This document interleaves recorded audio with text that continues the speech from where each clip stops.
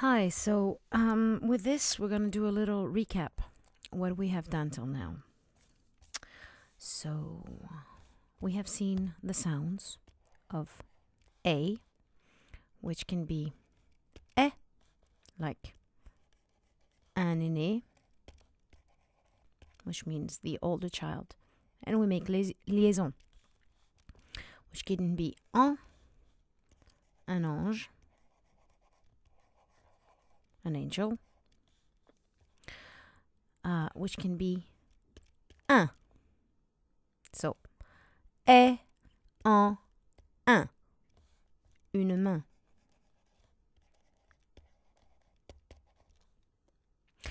We have also seen the sound E, which is et, as un bébé,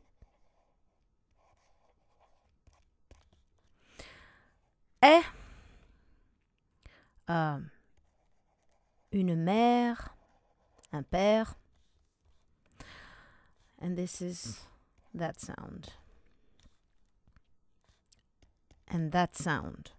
Okay? And here we've seen that it's that sound. This means and this means is. If you were paying attention in class, you know that. So, et, est, un, same as this one, un, and it can be un rein, that's a kidney. And then we have est, which is exactly that sound again. Est, 13, which means 13. So, we have also seen the sound O, which makes un, and ou, not to be confused with u. If you remember, we have said that the difference tu, which means you, and tout, all,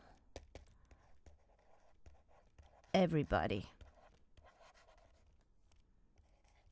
So tu, tout, tu, tout. We talked about this, how important it is to make the differences. So that was the sound O.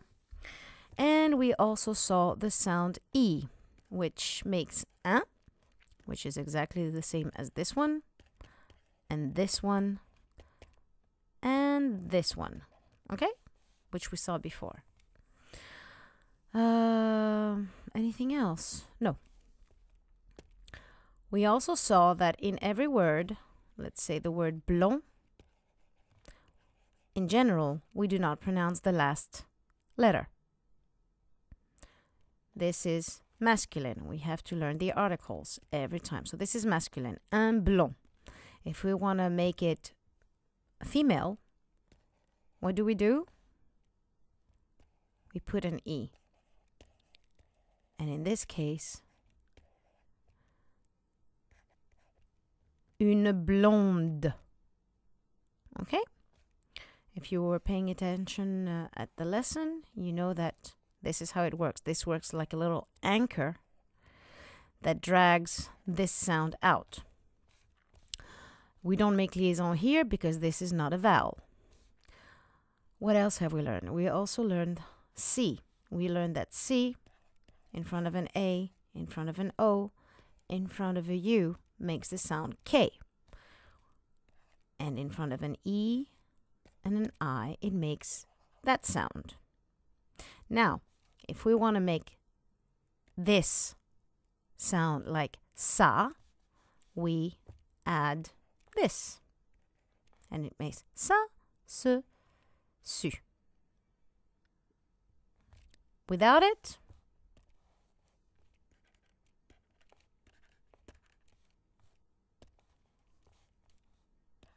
ka, ko, ku.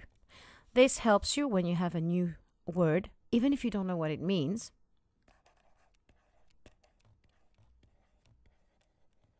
You read it and you go, mort, morceau.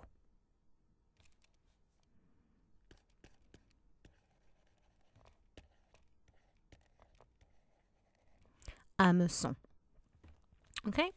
And we saw that this rule of E and I applies also to G. Ga, go, gu, and je, J.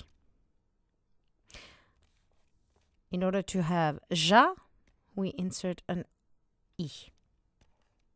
Géo or jo. And if we want to make this ge, gi, we insert this. So when, for example, you have a word like this, you know that this is garage. Okay? What else did we also cover? We covered that le, la, and les is totally different. This means the, masculine. La means the, feminine. Les means the, plural.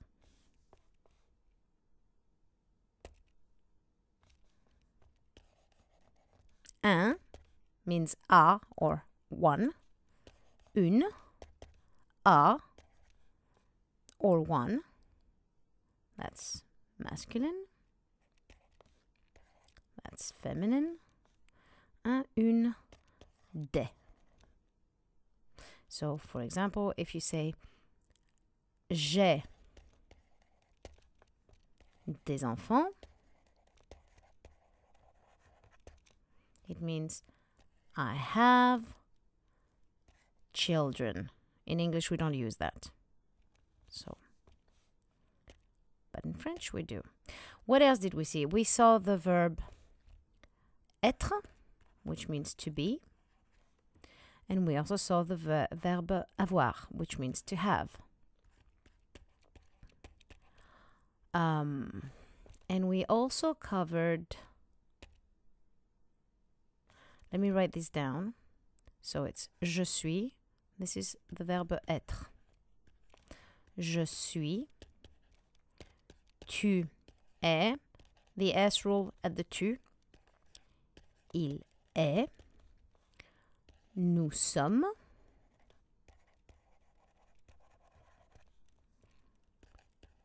Vous êtes. And here you make the sound. Wait. Vous êtes. Because here you make the sound Z because there's a liaison. This is the S and a vowel. You put it together. Vous êtes. Ils sont. Very important. This makes the sound S. And this means they are. Not to be confused with je cannot be pronounced j'ai, as many of you do sometimes. It's je, which means I. J'ai means I have. Tu as. Il a. Nous avons. That makes the sound Z. Vous avez. Ils ont. Why? Because there's a vowel here. So it makes a liaison. So ils sont and ils ont, they must not be confused. This is to be. This is to be. And this is to have. So we learned that. Or we are in the process of learning it. And to finish off, I explained that there are 3 groups of verbs. Premier groupe, deuxième groupe, troisième groupe. And the ones from the premier groupe, they usually end up with ER at the end. And it's very simple. All you have to do is learn this by heart. Il, nous, vous, il. You learn these endings. Oops, sorry. Yeah, that's correct. O-N-S, E-Z, E-N-T. So, for example, you have the verb marcher. You take that off. Je marche. Tu marches. Il marche. Nous marchons. Vous marchez. Il marche. Let's take another one now.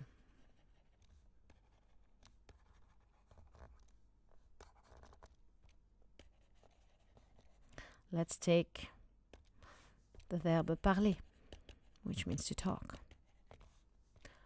So what do? Yes, again, we erase this and we go je parle, tu parles, il parle, nous parlons. Okay, hold on. Parlons. Vous parlez, il parle. Okay, and so on. You can do any verb from the French group if you know your endings. Which was a requirement. We talked about this many, many, many times. So, that's what we covered more or less till now.